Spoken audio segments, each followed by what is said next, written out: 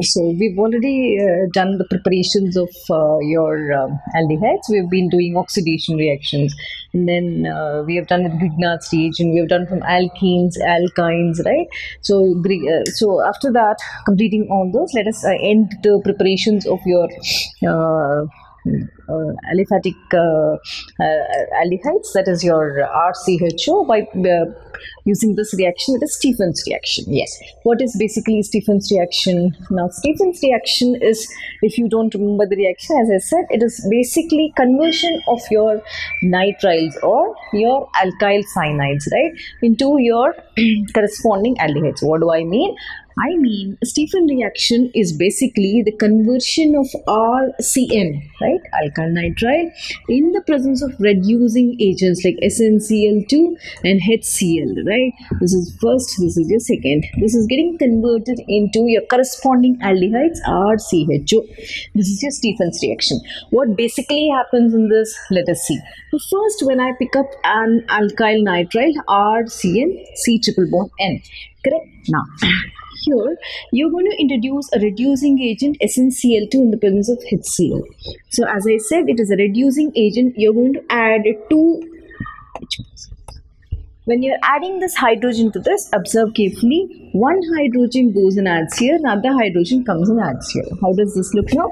R, C, now double bond, N, C, H, N, H. Correct? Now this is called imine. Imine. Now to this imine, if you're further hydrolyzing it, correct? Now basically in the presence of H3O plus. Now, if I actually go into the mechanism of the reaction, if I see, it is a very complicated mechanism where finally, SnCl2 comes and attacks, HCl attacks, and then nitrogen comes out as NH4Cl. There's a series of steps involved in this, but basically for your Cbse, we are just explaining the basic requirement of the reaction. So this, after the formation of imine, once this is introduced in the presence of H3O plus, the bond breaks here, right? Your oxygen comes and adds to this, or it becomes the corresponding aldehyde, and ammonia, NH, imine. As I said, the series of steps, if you go into the reaction with the series of steps, I get NH4Cl also in the reaction. So this is your Stephen's reaction or Stephen's reduction, because you're adding hydrogen to this, conversion of nitrile to your aldehyde, corresponding aldehyde. Done. This is your Stephen's. After that, let us learn one more important, or the last preparation of aldehydes, very important reaction, that is called Dibal reaction or reaction with Dibal. Let us erase this and see. With this, your preparations of aldehydes and ketones are done. So I'm going to just write preparation of aldehyde using a reagent called Dibal. Dibal is the best reducing or a strong reducing agent, right? So Dibal, when should I use Dibal or the particular thing? Remember, in chemistry we have many reducing agents: lithium aluminum hydride, sodium borohydride, platinum, palladium, isn't it? Your Dibal also is a reducing agent, but only difference is when I compare Dibal and when I take lithium aluminum hydride. Let us see, where should I use Dibal in this? Basically, Dibal is used when you have to convert the nitrile group. Yeah, here also you can use nitrile group. Yeah, this also converts. Let me see.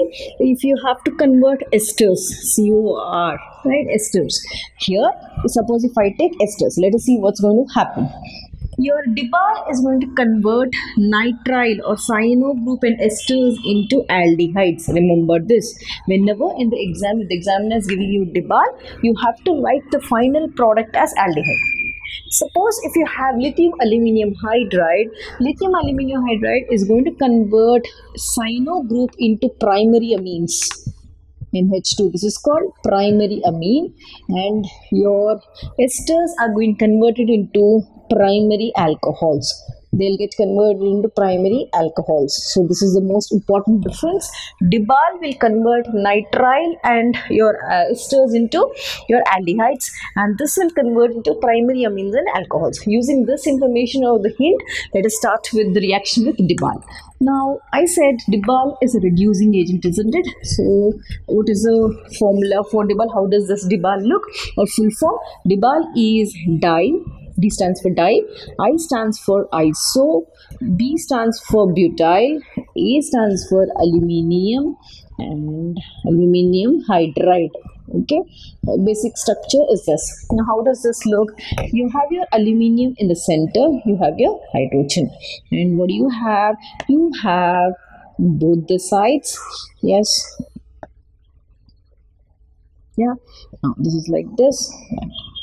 Now you have a methyl group here, you have your methyl group here, you have your again methyl group here, and you have your methyl group. This is your Dibal structure.